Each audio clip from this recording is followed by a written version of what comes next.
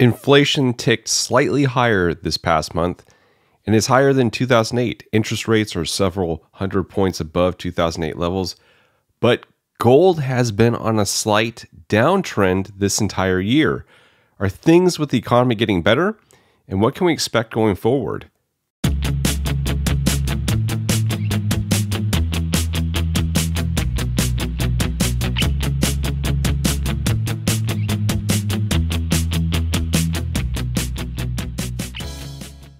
Hey everyone, welcome to Campbell's Coins. The gold price chart over the last 50 years has always fascinated me. Right before we head into some economic issue at any given point in time, we start to see gold's price start to climb. It's almost like gold is warning us that trouble is ahead. The gold price is like the canary in the coal mine. When the gold price starts going up, people are sensing things are not great. I bring this up because gold has hit new all-time highs multiple times in the last 3 years, and it hasn't receded that much. I find this really interesting, especially with how well they say the economy is doing. For the majority of US history, the price of gold was fixed. It wasn't until 1974, when gold was made legal to own again in the United States, were we able to see and chart its price in the quote-unquote free market. Since 1974, gold has been on a tear upwards, and for the most part, hasn't looked back. If you look at the 50-year gold price chart, you can see how gold shot up in the early 80s, then dropped in value and remained pretty stagnant for almost 20 years. But in the early 2000s, it starts to climb again. Once 2008 arrived, gold neared its 1980 highs, then exceeded them and didn't return to those levels. If things with the economy are so good, why hasn't gold dropped? There are many factors that cause a high gold price, but I would argue the biggest factor is fear. Fear drives people to the US dollar and to gold. A strong dollar makes a weak gold. But when people realize the dollar isn't what it once was, or when they finally realize that all fiat is horrible and the US dollar is just slightly less horrible, they will flock to a safe haven asset like gold. The dollar has had mild strength this year on the back of higher yields. Despite lower inflation, higher interest rates, and a stronger dollar, gold has held up remarkably well. If you were to tell me the dollar has been on a 2-month rally, then ask me, what's the gold price? I would have said gold was in the 1800s, if not slightly lower. But that has not been the case. Gold has been flat, leaning towards a slight negative decline in this time. But because it hasn't dropped dramatically, this tells me that there is still a massive demand for gold from both the institutions and individuals buying it. Some of these institutions are central banks who are still printing massive amounts of fiat currency, contributing to the problems that we are facing. While the dollar has been trending upwards since July, its overall performance has been mostly flat, if not also on a downward trend with gold. We could see the dollar start falling very soon as it hits this peak. A lower dollar commonly equates to a higher gold price, as these two are often inversely related. I like to look at other things which could indicate a higher gold price. Troubling signs with the economy, for instance. One of these is inflation. Inflation jumped slightly higher this month, 3.8%. Not as much as a year ago, but its downward trend has reversed. In 2008, grading agencies were reluctant to downgrade America's credit score. Even after the crash had happened, very few lowered their rating. Just this last August, with no economic crash happening, Fitch lowered the United States credit score from AAA to AA+, and Moody's lowered the credit rating of 10 small and mid-sized US banks and placed several big Wall Street names on negative review. This has huge implications for the markets and people's trustworthiness of our economy. The housing market has sidelined a lot of potential buyers. Higher interest rates combined with near record pricing keeps housing unaffordable for the average buyer. According to MarketWatch, home buyers now need $117,000 annual income to afford a medium price home in the United States. This figure is up nearly 20 grand from just last year. 61% of folks reported that they are living paycheck to paycheck, according to CNBC. This number is up over last year, where it was just 59%. Folks in the survey cite inflation as the reason, and that very well might be the reason, but inflation was higher last year than it is now. You might be thinking, well, that's just impoverished folks taking the survey. In the same report, 44% of people earning over $100,000 per year are reportedly living paycheck to paycheck too. Another powder keg tied into this whole picture is student loans. Student loan repayments were paused due to 2020. Rent was paused too for a lot of individuals as well. Rents resumed a long time ago, but student loan interest resumed just this month on September 1st. Student loan repayments resume on October 1st. Why do I see this as a powder keg? There is $1.75 trillion in student loan debt. Here's a graphic on how much resides in each category. 6.4 million borrowers are in school with $118 billion. 1.6 million borrowers are in a grace period totaling $41 billion. Only 500,000 borrowers are currently repaying their loans, and this accounts for only $16 billion of this total debt. 3.1 million borrowers have a deferment totaling $113 billion. Now here are the troubling numbers. 24 million borrowers owing $968 billion. The bulk of this total overall debt have their account in forbearance. 5.1 million borrowers are in outright default with $112 billion of this debt. Remember when I said 61% of folks are living paycheck to paycheck currently? How are they going to start repayments on October 1st when they don't have the money for it? They will need to cut spending, which will lower the economy, and some might have already cut spending and will simply be unable to pay at all.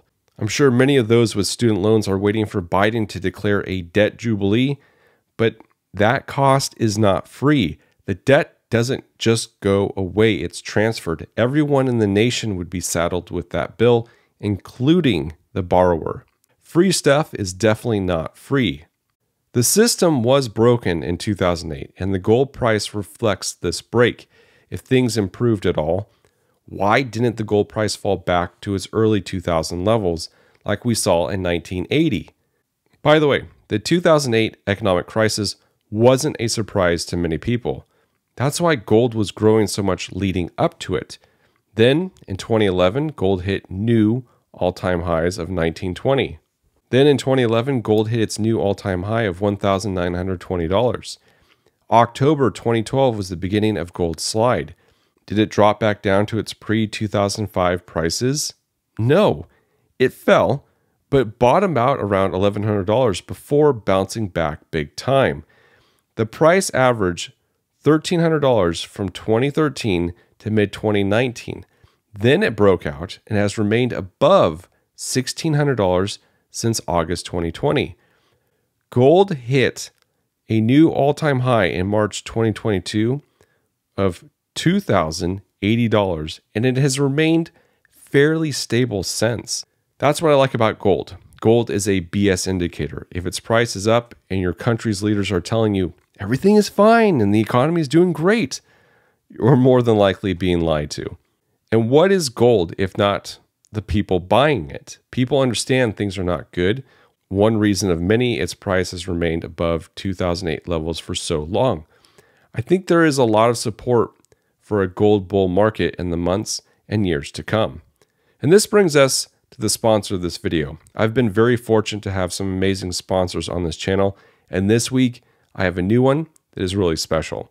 Today's video is brought to you by West Red Lake Gold. Stock ticker WRLGF. If you're into investing in equities, it is an alternative to owning physical gold. Now, what makes West Red Lake Gold so great? There are a few things. Gold was first discovered on the shores of Red Lake in Ontario, Canada in 1925. Since 1925, there have been 28 operating mines and 28 million ounces of gold produced at this location. This region produces some very high-grade gold and is home to many gold mining companies. Next is ownership. The largest owners of West Red Lake Gold are Sprott Resource Lending, with nearly a quarter of the shares, and billionaire, mining mogul, and co-founder of Goldcorp Newmont, Frank Giustra, with nearly a 12% stake. Together, one of the best asset management companies and one of the best mining entrepreneurs owns 35% of this company. Second is who runs the company. The director, Duncan Middlemiss, is the former president and CEO of Wesdome Gold Mines, a company which went from a market cap of $73 million to $2.3 billion in just 9 years. Shane Williams is the CEO of West Red Lake Gold. He was the COO for Skinna, which traded for $1 per share in February 2019, but in 2020 traded for $16 per share, something he was instrumental in bringing about. He also worked for Eldorado Gold with mining operations all over the world.